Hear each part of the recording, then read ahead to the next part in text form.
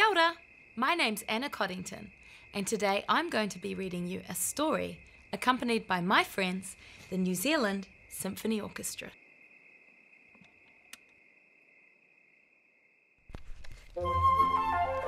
A Lion in the Meadow by Margaret Mahy, illustrated by Jonny Williams. The little boy said, "Mother, there is a lion in the meadow." The mother said, "Nonsense, little boy." The little boy said, "Mother, there is a big yellow lion in the meadow." The mother said, "Nonsense, little boy." The little boy said, "Mother, there is a big, roaring, yellow, whiskery lion in the meadow." The mother said, "Little boy, you are making up stories again. There is nothing in the meadow but grass and trees. Go into the meadow and see for yourself."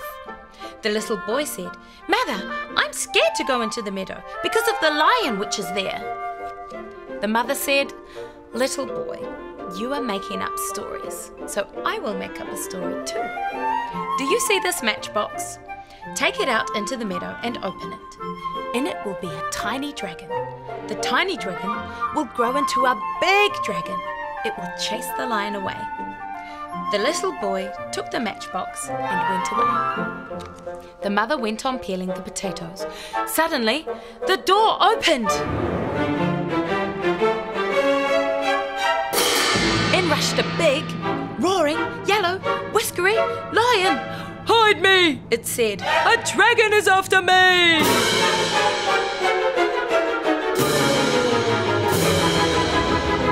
The lion hid in the broom cupboard. The little boy came running in.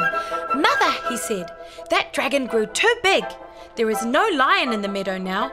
There is a dragon in the meadow."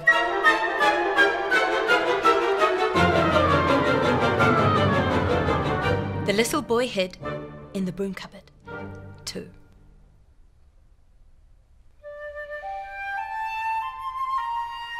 "You should have left me alone," said the lion. "I eat only apples." "But there wasn't a real dragon," said the mother. "It was just a story I made up." "It turned out to be true after all," said the little boy. "You should have looked in the matchbox first." "That is how it is," said the lion. "Some stories are true and some aren't."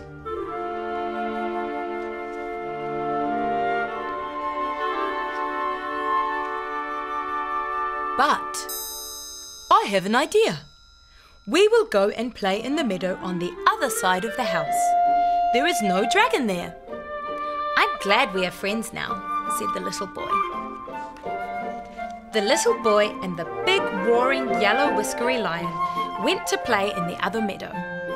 The dragon stayed where he was, and nobody minded. So the lion in the meadow became a house lion and lived in the broom cupboard. And when the little boy had apples, stories, and a good-night hug, the lion had apples, stories, and a good-night hug as well. The end.